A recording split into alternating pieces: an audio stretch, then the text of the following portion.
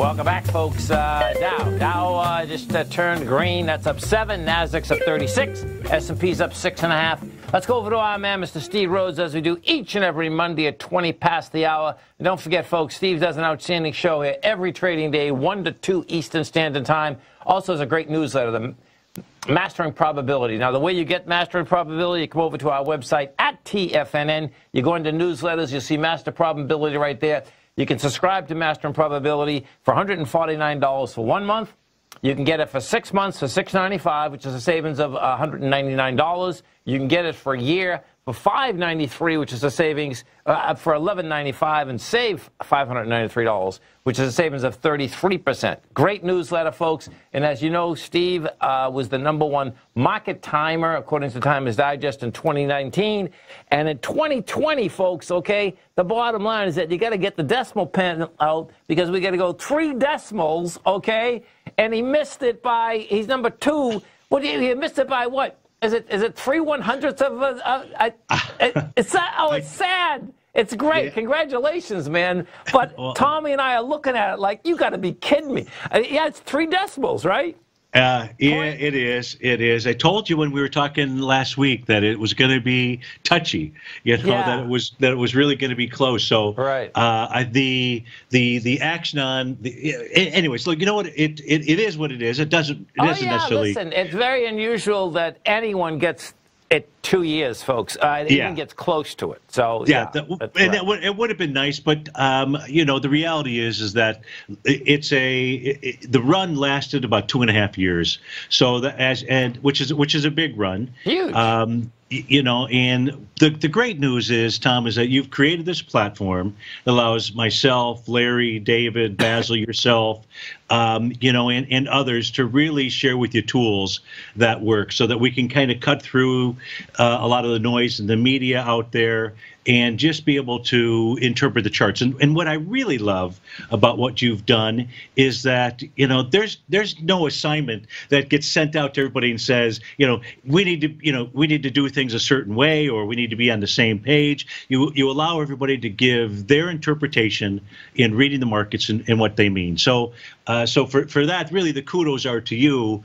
You know, you guys are all doing the work. I appreciate it, though. No doubt. No doubt. No, and it's great because look, the great thing is that we use our standard tools, but the markets are always changing. You talked about lots of volatility to anticipate in 2020 in the gold market. It's probably going to be all of the markets. And then the last time that you and I spoke last Monday, we were talking about all the my concern about 2020 and the patterns that we're setting up there. Yes. And I wasn't really sure what the trigger might be to move us into the potential of a 2020 bear market. But last Friday, and you'll see as we go through these charts here, which I wanted to talk to you and our listeners about war, its impact on the stock market, because there's enough situations where we can go back so that we can understand what could unfold here. And that's what's really important. So, cool. You know, so that's what I want to take a look at just simply historically and specifically with regard to the Dow, how the market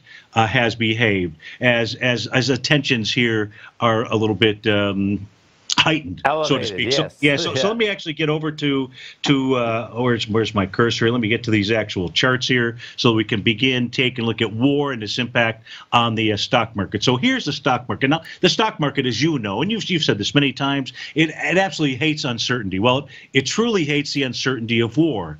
And bottoms, what I have found as we go through some of these charts, or what you'll see is that bottoms don't form until the market senses a positive resolution to the dispute. In the den, they're not seeing it. Maybe the guys in the production room can get this chart up here, or some of the others. Do you guys have Steve's charts, Al?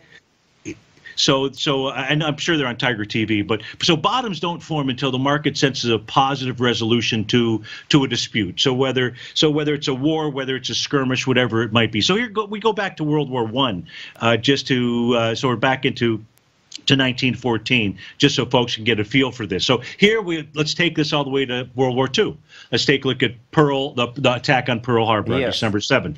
And so we can see where the market was at. And it was really the Battle of the Coral Sea on May 7, 1942, where where stock investors sensed a potential of a positive resolution. It doesn't have to be the end of the war, what have you. It's just about, when I take a look at the charts here, it's really about the market sensing some type of positive resolution. And if we take a look at the Korean War, we can see here where the North Korean People's Army crossed the border back on June 25th, 1950, what the stock market was doing. We can see that it was when Task Force Smith stalled the North Korean army, that the market sensed a positive turn. Pretty and wild, hence, huh? Yeah. It is, and hence the bottom. And that's really, so this is how we can use news events versus the way that people might be interpreting things in the market. Here's the Cuban Missile Crisis. And so we can see when it began, when the Cuban Missile Crisis is over, and then the market just simply continued there on a nice bull run. If we take a look at the Persian Gulf War, we can see what the market was doing when the Iraqi forces invaded Kuwait. We can see when the reserves were called up. We can see when Operation Desert Storm was. And so it's just about being able to sense a positive resolution. Here's 9/11. Now, I have a whole set of charts. I couldn't find them all. But what I can share with folks is that terrorist attacks are different than wars. And when we go back and we actually take a look at terrorist attacks, the moves typically are over rather quickly. I don't know the reason behind that, Tom, but whether it was that the one attack in France, Hebdo or something like that, when they walked in and shot up, right? But if you go back and you take a look at terrorist attacks, they respond differently than actual wars. Here, that's great information to know, though. That's huge. It is, because we know, unfortunately, we're going to have more terrorist attacks, and we're going to see the market, move lower. But the ability to be able to differentiate the terrorist attack from an actual military incursion, a war, what have you. Here is the Iraqi invasion. Here's where we see the mission accomplished, so to speak, out there back in 2003. And so that threat of war is occurring right at a time when you and I have taken a look at it. Last week we said, hey, if this were to work like this, the actual January seasonal high would be today. Now, I'm not calling that today because there's other factors that you've talked about in your show, things that I talked about in my show this morning. And on Friday, what the market did was it generated, for me, a confirmation of top. And that top was the Rhodes Momentum Indicator top. Here's the ES-Mini. It also had a 1 to 1.618 A to B equals CD. And it does that. I wait for some type of bearish reversal candle. We got that on Friday. Yeah. So the question would be, is now the time to sell? Has the change in trend occurred? And my answer to that is no to both. And the reason is, I use these wonderful tools. You brought John Logan and his group into the fold here. And once I saw those tools and how they worked, they're really great for being able to, when there's a topping pattern that's in place, it's the responsibility of sellers to push price down to support. And we take a look at this chart here going back in the beginning of 2019, you'll see that it moves just back to, these are just the bottom of the profiles that I have out here. Yes. Price must break through support in order for there to be a change in trend.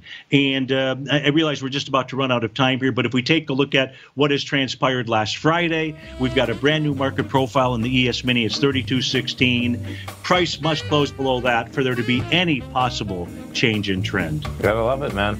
Pretty amazing. Pretty amazing. Well, listen, man, congratulations again. Thanks, amazing feat, no doubt about it. Folks, come over to our website at TFNN. Go to newsletter, see Mastering Probability. Check it out, 30-day money-back guarantee. Steve, have a great one, safe one. We look forward to the show tomorrow. Thanks, Tom.